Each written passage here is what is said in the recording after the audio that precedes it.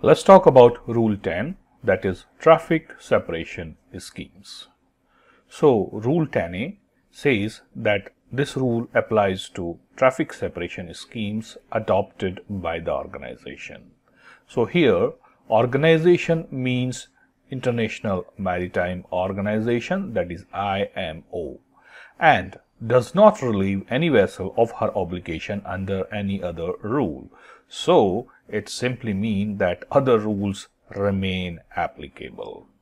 Okay, let me just show it here that the TSS are adopted by the IMO and other rules remain applicable. So that is the explanation of Rule 10A. Now let's move on. That is ship's routing, that is published by IMO. This is a publication. You can see this book, and this contains design standards and a list of adopted TSS. Well, there are diagrams and coordinates of the TSS of various areas which you can locate while doing the passage planning, and you can refer and be guided accordingly. So here I am just giving you one example, and here you can see this arrow, and it means that this is the inbound traffic, and you can see this arrow, that means this is the outbound traffic, and there is a separation zone. So now this is the time to define a TSS. Well, TSS, traffic separation scheme, is a plan that organizes traffic proceeding in opposite directions by means of a separation zone or line, or sometime even a traffic lane. So just have a look here. In case there are obstructions, say for example, there is an obstruction here. Let me just mark here. So suppose there is an obstruction here, that is the time the TSS has to be kept away from this obstruction. So as far as possible, the lanes are kept free from obstructions, and for non-obstruction, such as there is an oil rig or rack in the lane, that is the time the notices to mariner is given, or any other tool is used to inform the mariners. Now let's talk about Rule 10B, that is Bravo. A vessel using a traffic separation scheme shall proceed in an appropriate traffic lane in the general direction of traffic flow for that lane. So far as practicable, keep clear of a traffic separation line or a separation zone. So here you can have a look on this traffic separation scheme, and here we can say that a vessel is said to be using a TSS when within the boundaries. Yeah. So if you are well within these boundaries, you are using a TSS, and is neither crossing TSS, that means you are not crossing TSS, and you are neither fishing within the separation zone. So this is the separation zone, and neither you are fishing in the separation zone. Now here there is a term so far as practicable. So far as practicable, that means you should not be too close to the separation zone so that the opposite direction of the traffic gets confused. Now let's talk about Rule 10B, third part, that is normally join or leave a traffic lane at the termination of the lane, but when joining or leaving the lane from either side shall do so at as small an angle to the general direction of traffic flow as practicable. So as simple as that. Joining or leaving is preferred at the termination of the TSS, and there should be a small angle of approach or departure. Either you are joining or leaving, you should do at a very small angle. Basically, this is to differentiate from a crossing vessel. So here, let me give you the example. Well, this is the ship, and the ship is supposed to join the traffic lane, so it has to join at a small angle like this, and then join the traffic lane. That is what it is. All right. Rule 10C, a vessel shall, so far as practicable, avoid crossing traffic lane, but if obliged to do so, shall cross on a heading as nearly as practicable at right angles to the general direction of traffic flow. So, first of all, crossing of the traffic lane is not recommended. However, if you have to do it at right angle. And what we are interested in course to steer. The course to steer should be at right angle. Don't worry about course made good. Alright. So here, just let me explain here. Suppose this is the vessel and suppose there was no wind. So this vessel has to go like this. Course to steer should be at right angle and the vessel will go like this. However, suppose there was a wind here and because of the wind or tide, because of the current, it will start drifting and the course made good will be like this. However, the ship's heading still remain perpendicular, that is at right angle to the general direction of traffic flow, so that the other vessel understand that this is a crossing vessel. And we have already discussed a vessel will join the traffic lane at a small angle so that you can differentiate from the crossing vessel. Let me just play this animation once again. So, if there is a wind or some tide, this will do the course made good like this. However, the heading will still remain perpendicular to the general direction of traffic flow. Now, let's talk about Rule 10D. A vessel shall not use an inshore traffic zone when she can safely use the appropriate traffic lane. However, okay, let me just skip some part. A vessel of less than 20 meter in length, sailing vessel and vessel engaged in fishing may use the inshore traffic zone. So here, let me just explain. So this is the inshore traffic zone and the vessel less than 20 meter in length, sailing vessel and fishing vessel can use the inshore traffic zone.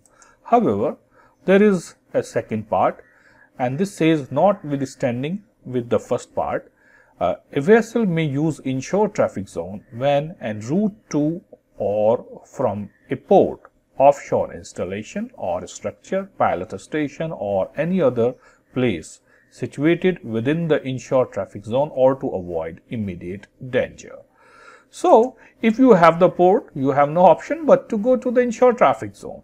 If you have offshore installation or if to avoid immediate danger, you have no choice but to go into the inshore traffic zone. That's what he's trying to tell you. So basically, this segregation of the inshore traffic zone, usually my interpretation is that this is kept for to segregate the large vessels, say such as oil tankers, from usual shipping. And it also considered that the sailing vessel and a small powder vessel often needs to be near the coast. So, Rule 10E is about crossing. So, a vessel other than a crossing vessel or a vessel joining or leaving a lane shall not normally enter. Let me repeat. Rule 10E is about traffic separation zone. So, when you can enter traffic separation zone in case of emergency to avoid immediate danger and to engage in fishing within the separation zone. So, now we conclude that there is a right to fish within the separation zone. So here, let me just summarize. You can enter a separation zone or cross a separation line in emergency, engage in fishing, crossing, joining or leaving lane. So these are the conditions or situations where you can enter the separation zone or cross the separation line. Now, Rule 10F is about precautionary area. So, a vessel navigating in or areas near the termination of a traffic separation scheme shall do so with particular caution. So, usually there are precautionary areas marked. Okay, let me just show you here.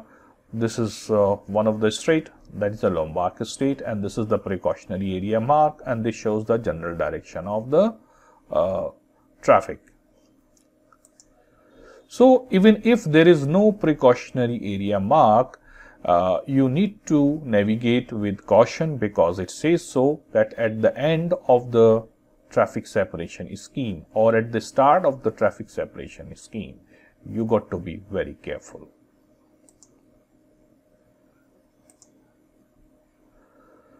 Rule 10G, a vessel shall, so far as practicable, avoid anchoring in traffic separation schemes or in areas near its termination. That also makes sense, that similar to the prohibitions against anchoring in narrow channel or fairway, there is a rule for TSS as well. All right. So rule 10H, a vessel shall not use a traffic separation scheme, shall avoid it by as wide a margin as practicable. Basically, this is to allow a smooth operation, and that smooth operation will depend on the absence of external disturbances.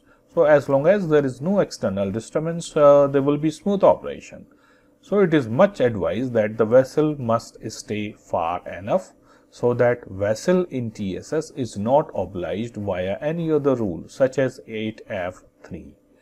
Alright, 8F3 says that a vessel, the passage of which is not to be impeded, remains fully obliged to comply with the rules of this part when the two vessels are approaching one another so as to involve risk of collision. So as simple as that, if you need to avoid TSS, avoid it with a wide margin. Then we have rule 10I, a vessel engaged in fishing shall not impede the passage of any vessel following a traffic lane. So basically, fishing is permitted within the traffic lane as long as the fishing vessel is proceeding along the lane with the rest of the traffic, that is fine. However, the fishing vessel should not impede the passage of any vessel. As simple as that. So this will be considered as violation of the rule if the other vessel following the lane has to alter course for a fishing vessel. You can report to the TSS as well, or VTS. You can report to the vessel traffic management system that this fishing vessel is trying to impede the passage. Rule 10J, a vessel of less than 20 meters in length or a sailing vessel shall not impede the safe passage of a power-driven vessel following a traffic lane. So, for a power-driven vessel, a lane is a safe passage. So, passage is for any vessel actually which is following a lane. Suppose a sailing vessel is following a lane, that is the time the fishing vessel shall not impede the passage. Alright. So, rule 10K, interesting, a vessel restricted in her ability to maneuver when engaged in the operation of the maintenance of the safety of navigation. So, this is a kind of buoy tender ship when doing the work. So, because of the nature of the work, it makes the vessel ram, and this is exempted to comply from the rule. Alright. Similarly, a cable laying ship is exempted to follow a TSS because of the nature of the work, and the text of the rule is similar. Now let's come to the interesting part, and that is the TSS situations. So first of all, here there are some assumptions that you are an officer of watch of a power-driven vessel and you are following the appropriate traffic lane in the traffic separation scheme. So what you have to do, first of all, you need to identify the vessel, and after identification of the vessel, you got to take a series of compass bearing of an approaching vessel, and if the compass bearing does not change, the risk of collision exists. Alright, so you determine risk of collision. We can say that the bearing is constant and range is decreasing. That is the time you determine, you conclude that there is a risk of collision. So once you determine the risk of collision, take action. And you need to describe what kind of action you need to take.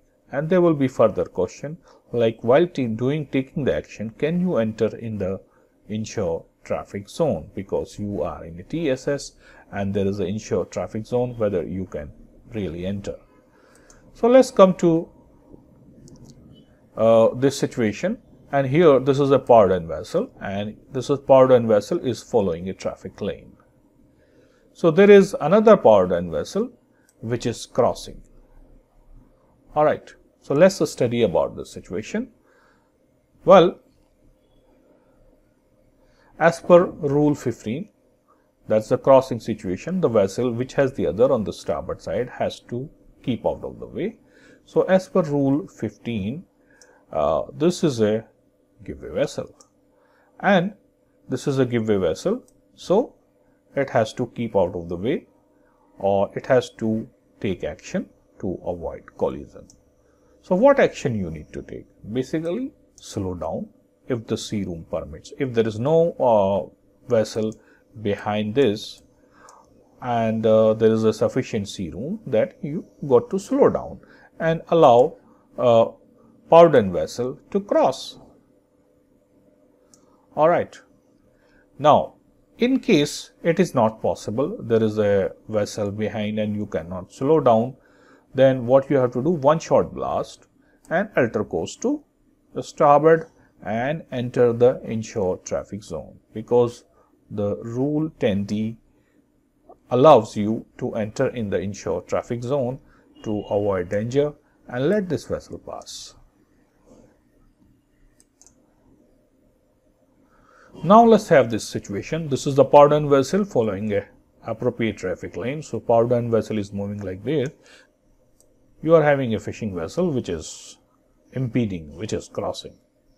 Well, rule 10I says that we need to expect fishing vessel to take action, because it says that the fishing vessel shall not impede the passage. However, here we realize that the fishing vessel is impeding the passage. That is the time you need to sound at least 5 short and rapid blasts. At night, you can use LD's lamp and of course inform VTS that this is a fishing vessel and fishing vessel is crossing the lane, impeding the passage. All right. So what action you have to take? Still this guy doesn't listen. One shot blast, alter course to starboard, make a broad alteration. You can go to the inshore traffic zone because the rule permits. Now, one more interesting case. This is the fishing vessel, and fishing vessel is doing the fishing but following the appropriate traffic lane. And you are a powered in vessel which is following an appropriate traffic lane, and then you need to decide what action you need to take. Well, here the rule 13 will be applicable, and which says notwithstanding anything contained in the rules of part B, section 1 and 2. So whatever is given in section 1 and section 2 of part B, that is the steering and sailing rules, any vessel overtaking other shall keep out of the way. So here you are overtaking fishing vessel. This is your responsibility to keep clear. All right, as simple as that. So you can pass either side, but you got to be very careful and keep clear of the fishing vessel while overtaking. Rule 13 will remain applicable. So here you are a powered in vessel following appropriate traffic lane, and you identify a dredger which is coming right ahead. Well, dredger is a ram restricted in her ability to maneuver, and usually there is in the night you will see that there are 2 green lights. That means this is the safe side to pass, and 2 red lights, that is the obstruction side. So as per the TSS rule 10K, this dredger is exempted from TSS, and you need to pass on the safe side. And here on the port side is the safe side. So basically you will have slight alteration to starboard like this, and pass on the her port side. Basically, just to keep the vessel in general direction of the traffic flow, do the slight alteration and pass, because this dredger is engaged in dredging operation and doing some operation, and this port side is the safe side to pass as per the light shown.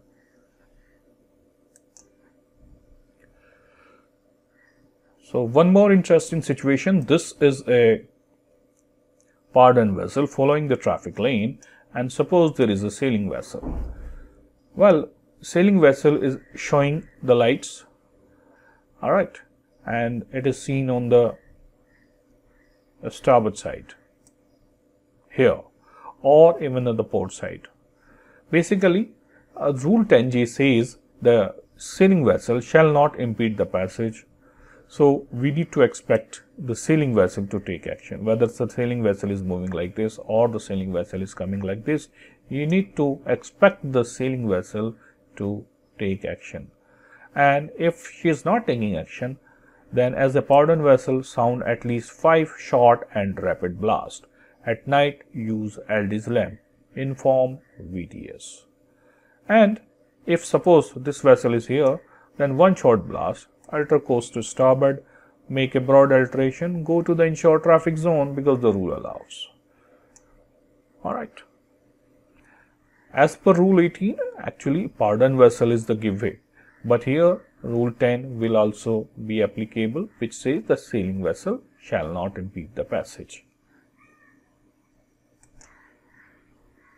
So, let me reverse the scenario. Suppose this is the sailing vessel and sailing vessel is following the appropriate traffic lane, and this is a pardon vessel and the pardon vessel is crossing. So, basically Rule 18 says the pardon vessel is giveaway vessel. Alright. So, here the Rule 10C and 10J. 10J is not applicable. The Rule 10J says that a vessel less than 20 meters in length, sailing vessel, shall not impede the safe passage of a pardon vessel. So, here the sailing vessel is not impeding the passage. In fact, the sailing vessel is following the traffic lane, and here the pardon vessel is crossing. So, for crossing purpose, there is a rule, that is 10C. A vessel shall, so far as practicable, avoid crossing traffic lane, but if obliged to do so, shall cross on heading as nearly as practicable at right angles to the general direction of traffic flow. Now, there is some extension. Suppose this is a pardon vessel following the traffic lane and you get the CVD. So, the Rule 18D responsibility says that any vessel other than NUC and RAM shall avoid impeding the safe passage of a CVD. So, here as a pardon vessel, you will avoid impeding the passage of a CVD and reduce speed, and if not possible, then 1 short blast, alter course to starboard, pass like this. Similarly, if there is a CVD coming like this, you need to avoid impeding the safe passage of a CVD. So, all you have to do, reduce the speed, and if not possible, 1 short blast, alter course to starboard and go into the inshore traffic zone. And now we have one interesting case, that you are a CVD following appropriate traffic lane and there is a sailing vessel. So, as per Rule 18D, any vessel other than NUC and RAM shall avoid impeding the safe passage of a CVD. So, you expect the sailing vessel to take action.